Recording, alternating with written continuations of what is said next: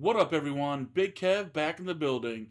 Today we check out a video, How to Insult Like the British. Don't forget to like and subscribe. Let's check it out.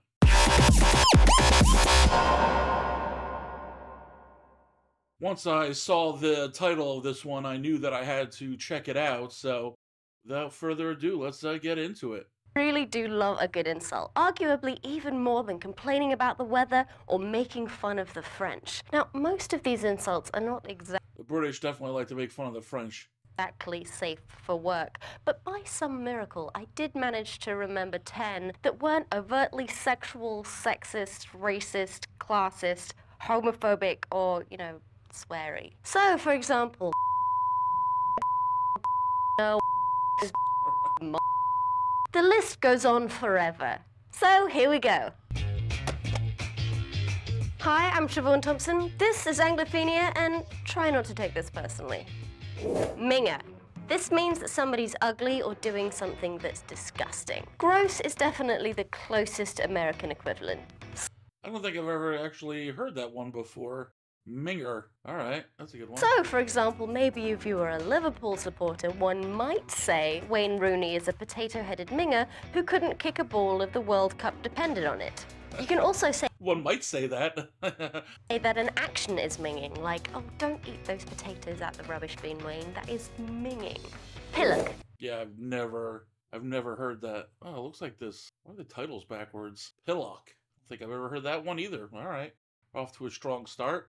I thought I would have known most of these, or at least heard them in passing if I didn't know what the actual insult meant. This means idiot, specifically a very clumsy, forgetful kind of idiocy. You know, oh, you forgot your homework again. Brian, you are such a pillock. I know, miss, I'm sorry. Mardy. This is a word that's most 3 for 3 that I don't know. Pillock seems a little long-winded when you can just say idiot, but, that doesn't really roll off the tongue. Marty's a little more precise and to the point. used in the north of England to describe that very teenage type of sulky, aggressive moodiness. Ugh. Yeah.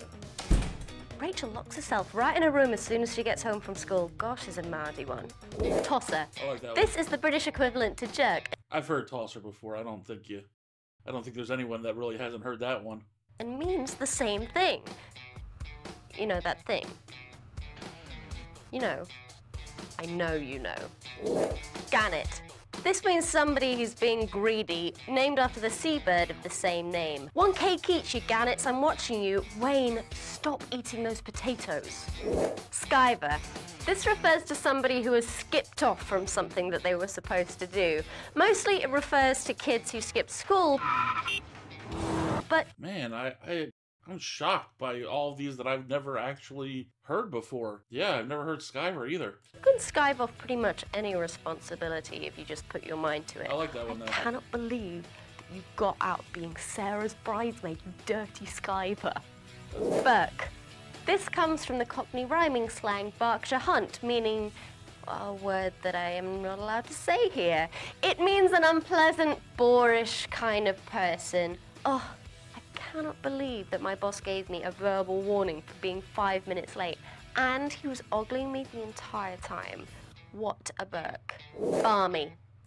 I've heard barmy before. This is a very gentle, affectionate way of calling someone crazy. Don't worry about all the crystals at my auntie's house. She's just a bit balmy. English cricket fans call themselves the Barmy Army because you do have to be a bit bonkers to want to watch a game that takes 4 days to play. Yeah, seriously, I definitely have to check out cricket just to learn the rules better of it because I had a friend who loved cricket and he was terrible at explaining it. And when he said that it took a few days to watch a game, he lost me at that point. Thick as 2 short planks. This is another term for idiot. What can I say? We value intelligence in my country. I keep catching Wayne eating potatoes out of the bin. He is as thick as 2 short planks, that boy. She really loves these potato references. There are several other similes that are used in the same way. For example, thick as a brick, or as they say on Blackadder, thick as a whale omelette. I've heard thick as a brick, but I can't say I've ever seen thick as a whale omelet. Although I never saw Blackadder. I know it's Rowan Atkinson, who was also famous for Mr. Bean, but I never caught that one. People also say just thick as in, oh my goodness, he is thick as. This can also be used for almost every other insult. You know, crazy as, weird as, ugly as, and so on.